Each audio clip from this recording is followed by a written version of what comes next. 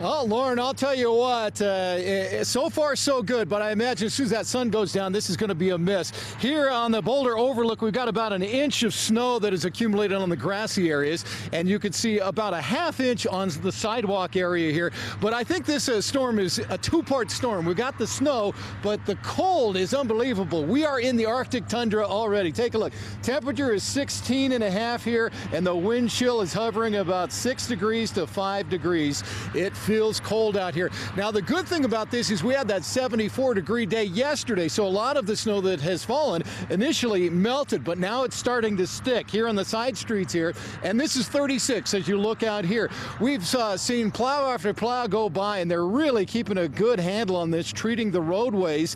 So the snow is sticking, but they're spraying the road, they're plowing the road, so far so good as far as travel along 36, at least going into Boulder. Want to take a look at the radar and show you where the snow is. And you can see these bands of snow moving across the city. Earlier in the afternoon, it was Aurora and the south side that was getting their turn. Now it's kind of moving back and forth into the foothills here. And the foothills, let's take a look at the warning map. I want to show you, this is an interesting map.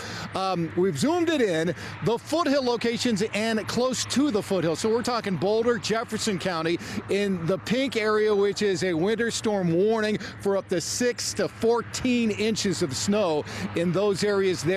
And then you get into that light shade of blue from Denver out east, lesser amounts of snow, but we're still looking at anywhere from 3 all the way up to maybe 8 inches of snow in some of the metro areas coming up overnight tonight into tomorrow. So we're not done yet. We're just getting right into the thick of this baby as it is ramping up here.